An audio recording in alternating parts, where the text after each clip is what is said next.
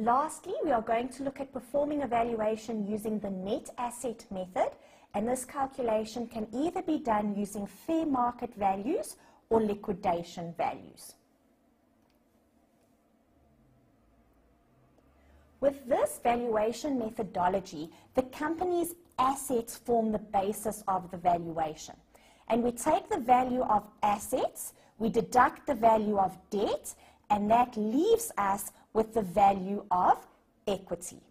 Now, when we are performing this calculation, either we can use fair market values or we can use liquidation values. And this depends on whether the company is a going concern or not.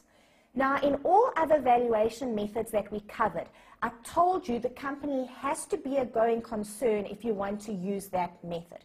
However, if we do have a company that is not a going concern, we can use the net asset method. So please note, if the company is a going concern, we should perform this calculation using fair market values. So we take the market value of assets, we deduct the market value of debt, and that will leave us with the market value of equity. On the other hand, if the company is not a going concern, we then perform this calculation using liquidation values. So we take the liquidation value of assets, we deduct the liquidation value of debt, and that will leave us with the value of equity. So please note, you must check whether the company is a going concern or not. And this is the only method that we can use where the company is not a going concern. Then when can we use this method? We should use the method if the value of the business is principally represented by the fair value of their assets rather than their earnings or their future operating cash flows.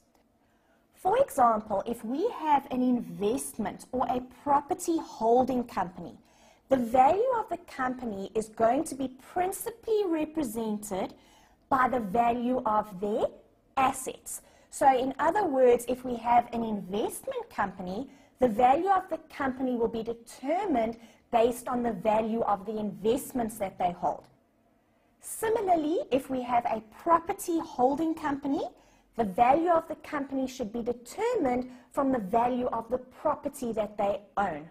So we look at the assets instead of looking at earnings or cash flows. And the reason for this is the value of the company is determined by the assets that they hold and not necessarily the future income or the future cash flows that the company will generate. Now, this could also mean that the company doesn't generate a sufficient return on their assets, and they would obtain a higher value if they actually closed the business and they sold the assets. So the assets are worth more than the future earnings or the future cash flows that the company will make from operating. And if that is the case, we should rather value the company using the net asset value method instead of an earnings multiple or the free cash flow method. Then lastly, this method is also often used as a reasonability test. You'll remember I told you at the beginning of this lecture, we always have our principal or our main valuation, and that is then supported by a reasonability test.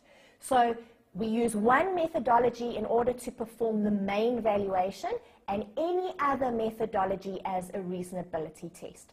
And the net asset method is often used as a reasonability test.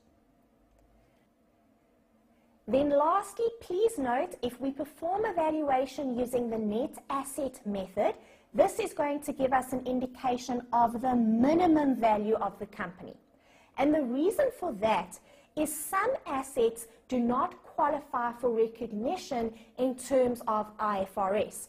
So when we are performing this calculation, we take the value of our assets. But certain intangible assets don't meet the definition of an asset. So we are not allowed to record them as an asset in our financial records.